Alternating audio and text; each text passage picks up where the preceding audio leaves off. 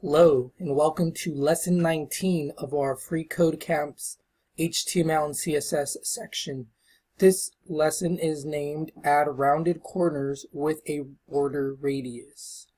And it tells us your cat photo currently has sharp corners.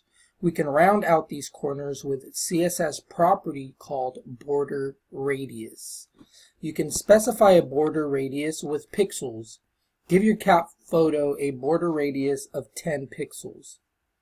Note, this waypoint allows us for multiple possible solutions. For example, you may add a border radius to either the thick green border class or smaller image class. Okay.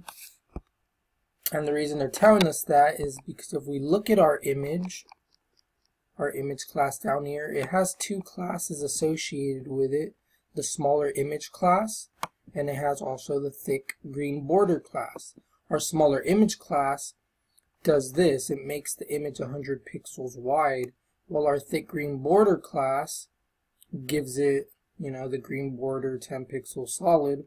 So they're just telling us that we can add the border radius to either one. I would add it to, it doesn't matter like it said, I'll just do the thick green border. So here we just put a space and we give it a border radius